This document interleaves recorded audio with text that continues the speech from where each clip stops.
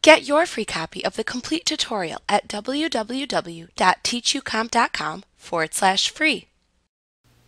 In the Number tab of the Format Editor dialog box, you can set options for the display of numeric fields in the report.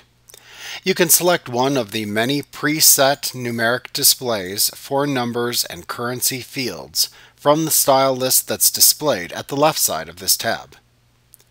If you happen to have a currency value field selected, then you can check the Display Currency Symbol checkbox to apply a currency symbol to the field's display. If checked, then below that you can select either the fixed or floating option.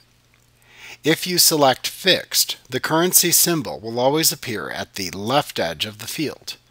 If you select floating, the currency symbol will appear directly to the left of the number itself. Clicking the Customize button launches another separate dialog box called the Custom Style dialog box. Here you can create your own custom displays for the number and currency symbol used for the field's display. On the Number tab of the Custom Style dialog box, you can check the Use Accounting Format checkbox to set the appearance of the object to a traditional accounting display. Checking this option will display negative numbers in the report by referencing the Windows regional settings. They will then be displayed as either a minus sign or by brackets. This will also determine the position of the negative symbol. In addition, the dash symbol will be used to display zero values in the report, and the currency symbol will appear fixed at the left side of the field. Checking the Suppress if Zero checkbox will hide the field's display in both the printout and the preview if it is zero. You can use an alternate character for the decimal separator by typing one into the decimal separator text box if desired. Otherwise, the period character is used by default. You can use the Decimals drop-down to truncate the numeric display to the number of decimals specified by the drop-down. If you check the Thousands Separator checkbox, you will enable a separator for the thousands values within your numeric display. The character used is set to the comma character by default, but you can specify another character to use if desired by typing it into the symbol text box. You can use the rounding drop-down to select the number at which you would like the value displayed in the selected field to be rounded. You can use the Negatives drop-down to select the desired appearance of negative numbers within the selected field.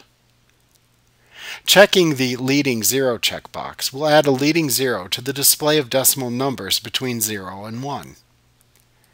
Checking the Reverse Sign for Display checkbox will reverse the traditional signs used to indicate debit and credit values in financial reports. You can use the Show Zero Values As drop-down to select the format used for the display of zero values in the selected report object. If the Allow Field Clipping checkbox is checked, field values that are longer than the displayed length of the field in the report are truncated. If unchecked, the field's values will not be truncated, but will instead appear as pound signs, as they do in Excel, for example. The pound signs indicate that the field is simply too narrow to accurately display the correct field's value. Once you've made the desired selections to your custom numeric style on the Number tab, you can then click the Currency Symbol tab to set your own custom display of the currency symbol if desired. You can check the Enable Currency Symbol checkbox to enable the display of a currency symbol in the selected report object. If checked, you can then select either a fixed or a floating display. If you check the One Symbol Per Page checkbox, the currency symbol will only appear next to the first value displayed on each page in the report for the selected number field. You can use the Position drop-down to determine the position of the currency symbol displayed. You can type a currency symbol to use as the currency symbol into the currency symbol text box if the default symbol of the $sign is not desired for the report.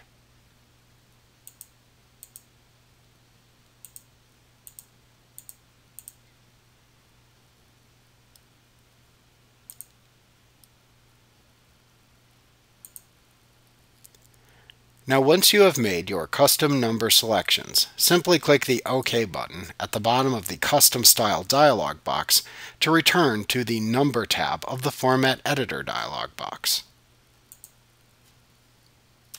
Like what you see? Pick up your free copy of the complete tutorial at www.teachucomp.com/free.